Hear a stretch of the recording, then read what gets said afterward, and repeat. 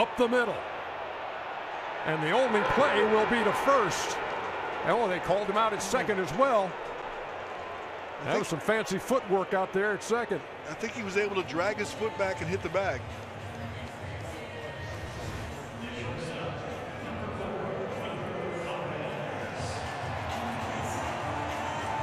Javier Baez gloved it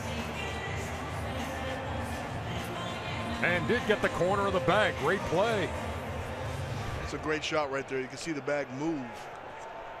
Just wanted some sort of contact and the bag moved. He definitely got it. 6-3 on the double play. And here's Wilmer Flores.